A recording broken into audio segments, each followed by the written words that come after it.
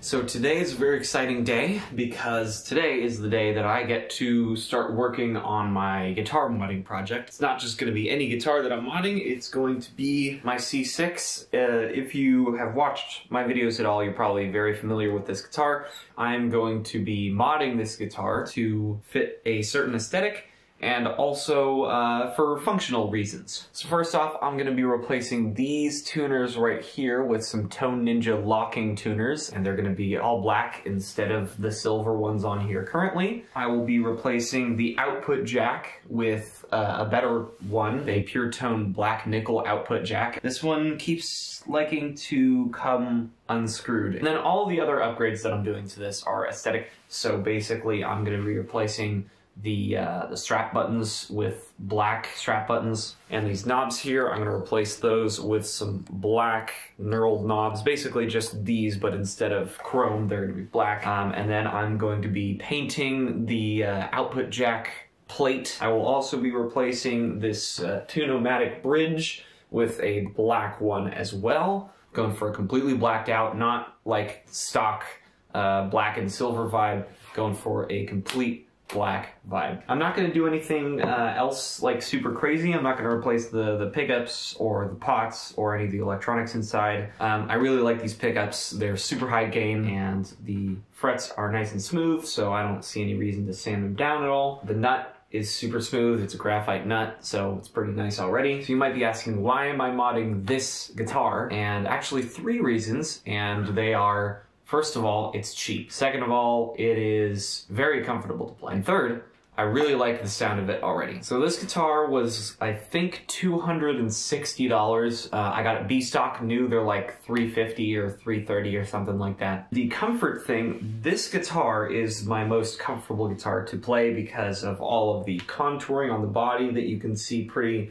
clearly. It's super, super light, so it feels like you're playing nothing. The matte finish is super nice on your hands, so I feel if I have an instrument that's already really comfortable, then why not just make it the best that it could possibly be. So this is going to be part 1, where I disassemble this guitar, and then I will go ahead and spray paint the output jack plate here, and then install the new output jack. But we'll see where this video goes. I don't know exactly what I'm planning on doing today, but I will at least be taking all of the old stuff off of this. So let's get into it.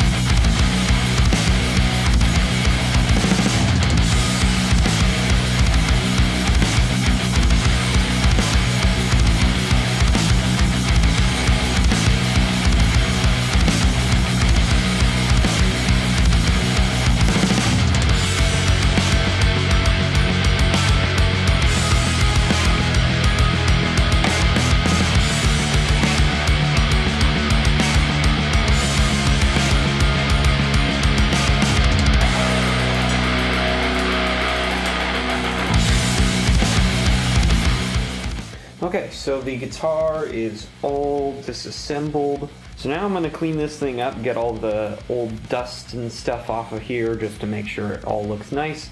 And then I guess I will replace the output jack. Okay, now that the guitar is all nice and cleaned up, I'm going to go ahead and take out this output jack here.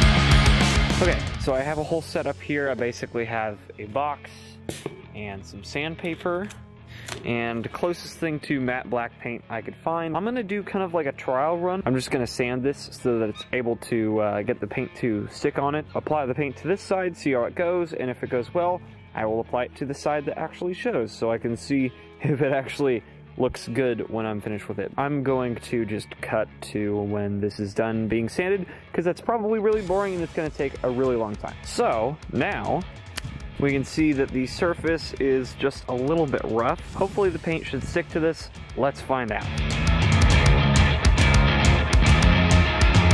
I'm getting my solder iron heated up and we can do the soldering for the new output jack. Okay, there it is. Aha! There we go. Okay, so that is out now. So it looks like I'm gonna want to memorize these connections here. In fact, I might just take a picture of them.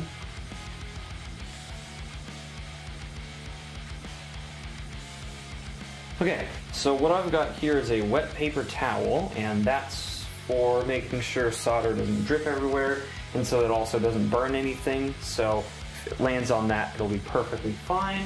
Aha, perfect. So I can basically just take the wires off as I go.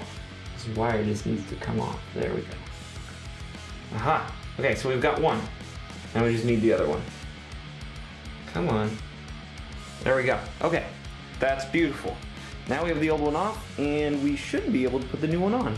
Okay, so I have the new jack here, and what I'm going to do basically is I'm going to put a little bit of solder on each of these terminals here, then I'm going to connect the wires, and then just basically solder them to them.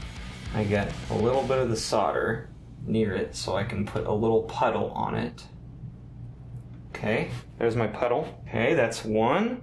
This one, hopefully, can I tilt this? Okay, yeah. Okay, this is a little harder than I anticipated. That's okay. I'm working on it. This is harder than I thought.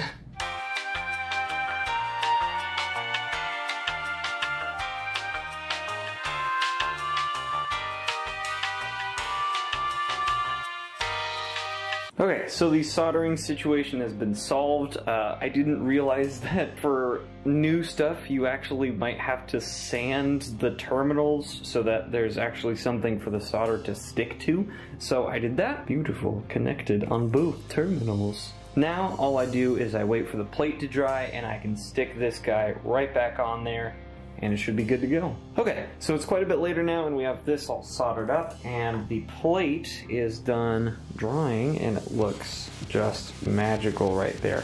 It's still a little bit shiny on a couple parts, but it's totally dry to the touch, like it's not coming off or anything. So I am going to screw this on.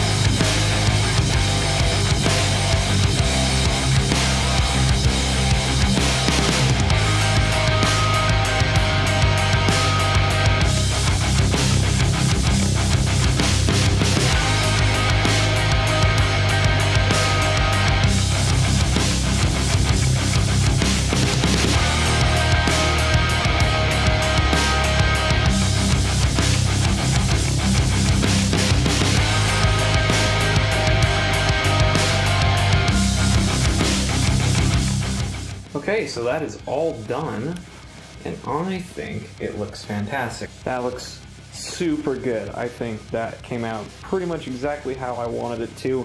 Now we wait for the rest of the stuff to arrive.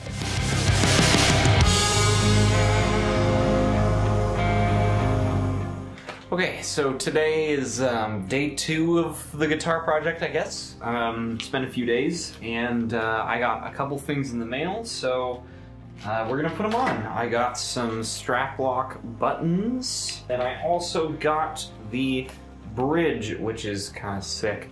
It's basically the same as the last one, it's just black, and I'm really hoping that everything fits and it all looks good. So, let's get doing it.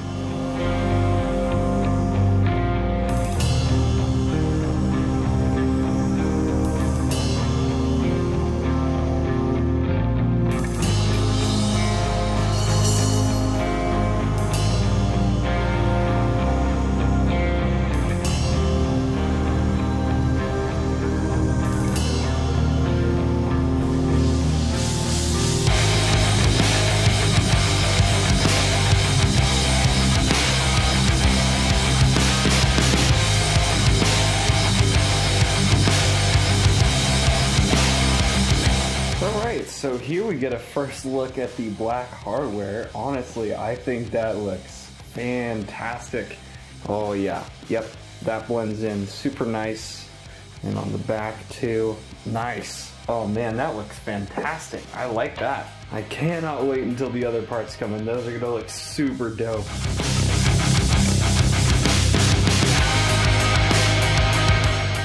Okay, so I don't actually have all the parts yet, but I just got really excited because I got 2 parts today. I got the hybrid slinky strings that I'm going to be putting on this guitar here, and then I also got the knobs, which is exciting. And I didn't want to wait, so I'm just going to put them on right now. I'm going to get the tuners next segment, I promise. But these strings are actually pretty interesting. If you can see that, basically they are 9s on the top strings, on the top 3 strings, and then 10s on the bottom, because I'm going to be tuning this usually to like D standard or drop C, and I want the thicker bottom strings for tuning stability, not diving, proper tension, everything like that. And then I want kind of like the thinner upper strings so I can still do some like bends and solo stuff. Put these aside, I can't put these on yet because I don't even have anything to wrap them around because my tuners aren't here yet. But I will be putting these on and they will look really cool.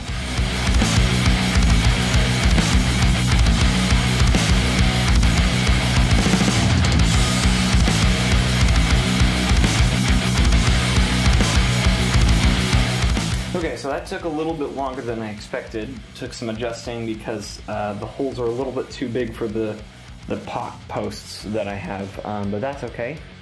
Too big is better than too small, because if it's too big, then at least it'll fit on there if you tighten it enough. They actually look really excellent with all the other black hardware on there. Yeah, so with the black bridge and the black buttons, man, that looks super excellent.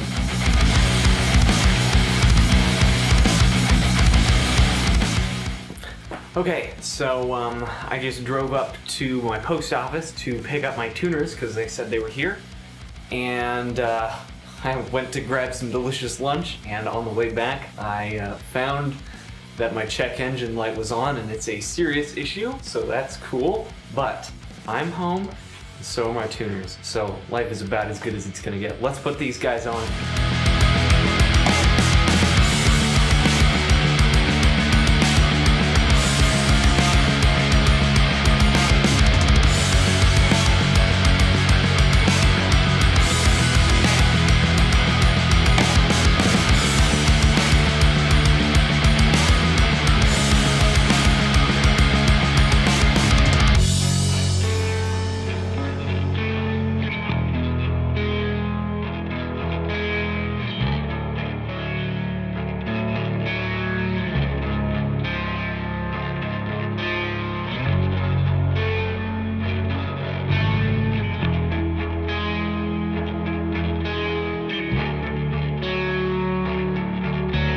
Alright, so the tuners are on and they look fantastic. Alright, so now it's time to put some strings on this guy.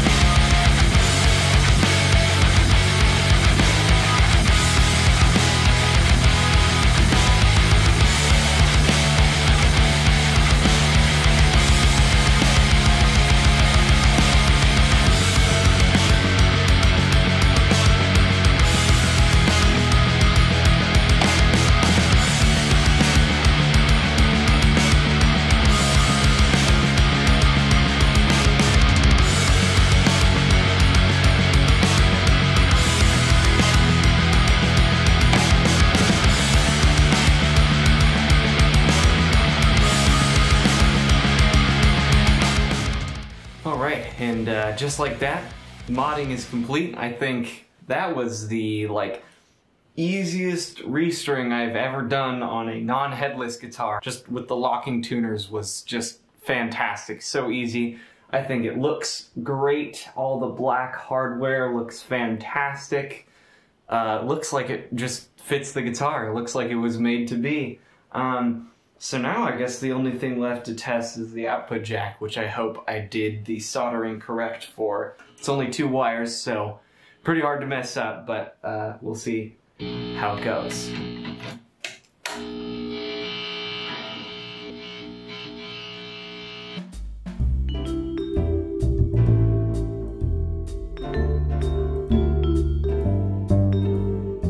Okay, there's pretty much no reason this shouldn't work now, but that's what I said last time, and yeah, we all know how that went.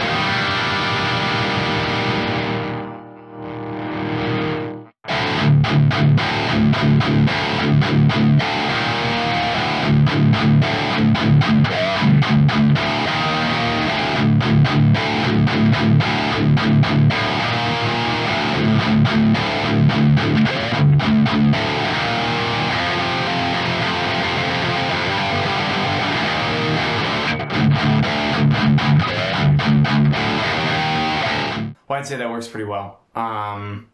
That's a guitar for you. Obviously, it's not going to sound any different.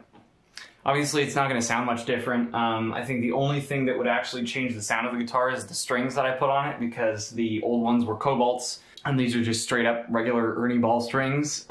So I guess the only difference in tone is going to be from the strings. Otherwise, there's going to be just nothing different. But what I'm looking for is the tuning stability and the aesthetics of having black locking tuners, black hardware on everything, and the output jack. That's nice. That's just kind of convenience, because that's not going to come unscrewed every 5 seconds. And you might not have noticed because I didn't put this in the video, but I also put a fret wedge on this guitar so that you don't get those stupid sympathetic vibrations up here. Without it, I was playing it and it sounded terrible. And with this, totally saves everything because you can do palm mutes and they're super clean.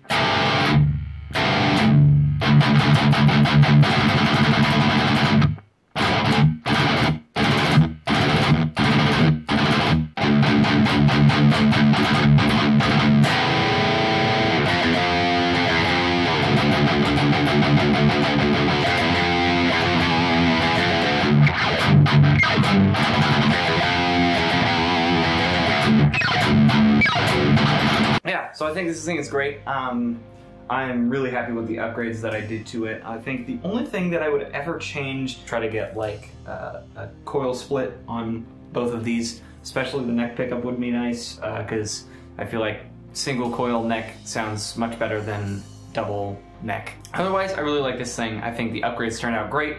Looks fantastic. Very, I don't know, I wouldn't say really unique. I mean, it's all black, but it's definitely unique for a C-6 Deluxe. Looks different than stock, looks better than stock in my opinion. And yeah, I'm really happy with it. I think it all turned out great. Everything was very easy to install. I didn't have any problems installing any of the hardware basically at all. So actually, if you have a C-6 Deluxe and you want to do some or all of the same mods that I did mine, I'll be linking all of the parts that I use down in the description. Just a note, the bridge fits pretty nice, but spacing between the two poles is just a little bit wider than this bridge. But luckily the poles sit kind of a little bit loose inside the screw holes in the body, so you can kind of get those to give you some wiggle room and it'll fit in just fine as long as they're just a little bit loose. Just something to keep in mind. It'll work just fine, but just so you know. Tuners fit pretty great. I kind of had to do some digging and find a set of tuners with this specific like screw layout on the back, because that screw layout is usually unique to like inline tuners. So if you have like a Strat or something like that, whereas for a 3+3, usually the screw hole is directly below the tuner. So just keep that in mind if you want to use these. These work great. If you want to use some others, try to look for the same screw layout. The knobs are a little bit loose out of the box, so they're not like perfectly straight on there, and you do have to tighten them quite a bit, but they work just fine, just as expected.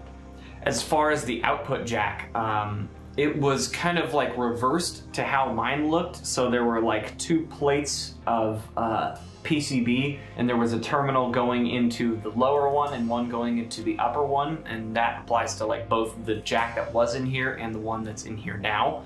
And the layout of how the terminals go to the different plates is reversed on the new one. So just keep that in mind, make sure you know which way it is. I mean, it's not a huge deal if you have to resolder it like I did, because it's only two terminals. And if you get it wrong, then there's only one other way to do it. But just keep that in mind. The buttons were just perfectly fine. There's nothing wrong with them. They just went straight in and they were totally great. And as far as the fret wedge, I guess that was kind of an upgrade that I had on here before I did all these.